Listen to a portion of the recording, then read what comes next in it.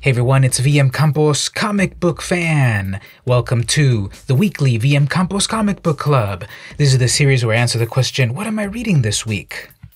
For the audio version of the podcast, head on over to your favorite podcasting apps, search for vmcampos and subscribe. I'm at Spotify, Apple Podcasts, Google Play, all your favorite places. This week I'm reading Bone #1 from Image Comics, published in 1995.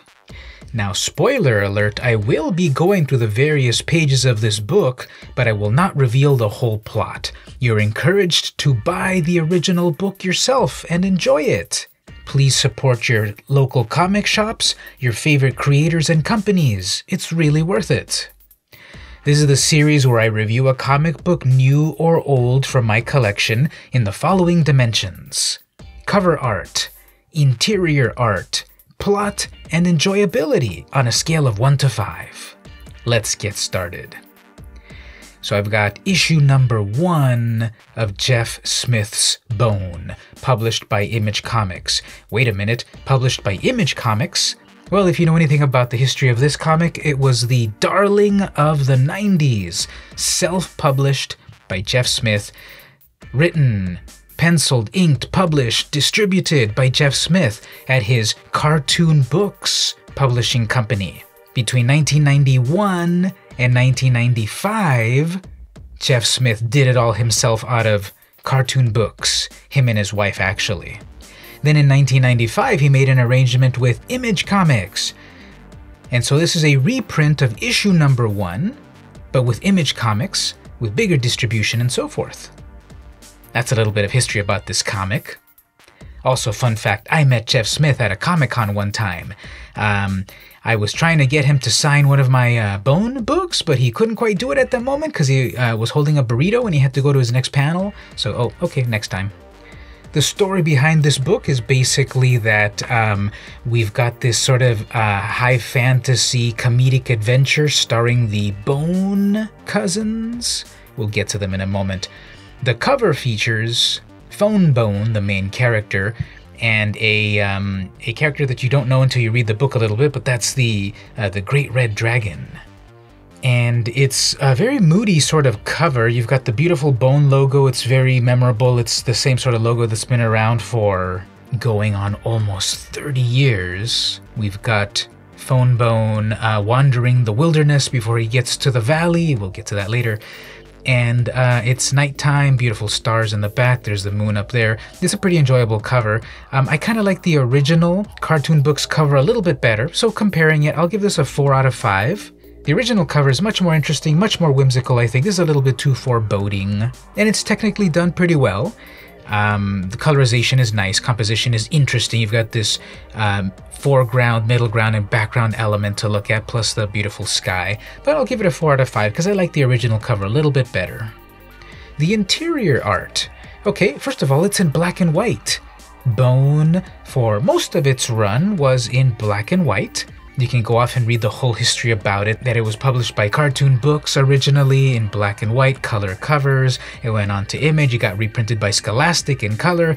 It ended up as a 1,332 page long epic that was published for various markets. And so interiors are black and white. You might already see the influences of Walt Kelly's Pogo. You have this very cartoony sort of style. Cartoon Books, get it? And there's actually also a lot of detail to the books. There's a locust invasion that must have been kind of difficult to draw. There's just so many locusts, and there's a panel just full of locusts. Besides that, there's like this great wilderness. There's caves and forests that we get to eventually, and there's a beautiful sense of timing and pace. Panel layouts are really good. I really like the interior art. I'll give it a 5 out of 5. I remember reading an early interview with Jeff Smith, saying that he was going to set the story in like a real city and such, but he was going to beat himself up too much by drawing too much detail. But then he ended up setting it up in a wilderness and such with still a lot of detail, drawing every single branch and leaf and everything. So I really appreciate the quality of Smith's work. There is a great page that is basically 6 panels 3 of them are horizontal, 3 of them are vertical. They create this beautiful sense of time and space, where Phone Bone is running for his life because the locust swarm is just attacking him, and then he ends up falling off of a cliff, and there's a beautiful sense of time of him falling off of that cliff and then landing on a sandy bar, which then he gets up and remarks, I can't believe I wasn't just killed. The same interview said that that had actually happened to Smith when he was young, that he fell off a cliff, but he landed on a sandy bar and he didn't die. Great, because then he wouldn't have been able to go off and make this book. So very enjoyable art. Very enjoyable story. It's a very slow story published in 55 issues from 1991 to 2004, bi-monthly, sporadically, in color, in black and white, in various publishers. And there's adventure, there's intrigue, there's magic, there's comedy, there's drama. Very enjoyable story. That's a 5 out of 5. There's a little bit of everything for everyone to enjoy. Like I said, adventure, comedy. There are various visual jokes that are just beautiful. There are panels that are completely black because it's dark. Flashes of light. And we get a sense of time and pace in these panels. Great story. The enjoyability is also very high. In this particular book, issue number 1, however, I'll give it a 4 out of 5. Because there's a lot of questing, a lot of adventuring. It's not quite going anywhere until the final pages of the first issue. And that's fine because eventually it becomes a big, long epic that comes together in 1,300 pages. Smith has said, I wanted to do an adventure story that was like the Odyssey or the Iliad, 1,000 pages of a cartoon character. And he reached it. 55 issues, 1,300 pages, multiple printings throughout the decades. It really is his magnum opus. This first particular book, the enjoyability of it is a little bit lower than other particular stories, just because everything's kind of trying to get into place. Who are the characters? What are their personalities? Who are these rat creatures? They seem pretty stupid. What about that dragon? He's supposed to be red, but it's in black and white, I can't tell. And then the very end, which again I won't fully spoil, read it yourself. It just is a to be continued sort of thing, and things get built up pretty slowly. But overall, it's a very enjoyable book, so I like it.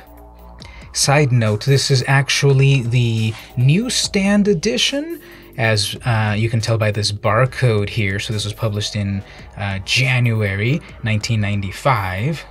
As such, it's a little bit more beat up than I would like it to be. The black tones of the cover have suffered a little bit, but you know, Newsstand comics, especially in the 90s, never really fared that well. And Image comics on the newsstands were kind of a rarity. Image was more about the direct market comic shops. So when you pick up any barcoded Image comic, it's worth a little bit more than the direct edition version. Now the back cover also features the original art for Bone number 1, first print, so that's the one that I like a little bit more than this reprint from Image. Again, fanciful, interesting, it shows the 3 main characters, Phone Bone, Fonsible P Bone, and Smiley Bone, plus some critters in the background ready to get them. So that was Bone number 1, Newsstand edition, published by Image Comics in 1995. Don't forget to check out the audio-only version of the podcast at your favorite podcasting apps: Google Play, Spotify, Apple Podcasts, Stitcher, SoundCloud, everywhere. Just search vmcampos and subscribe.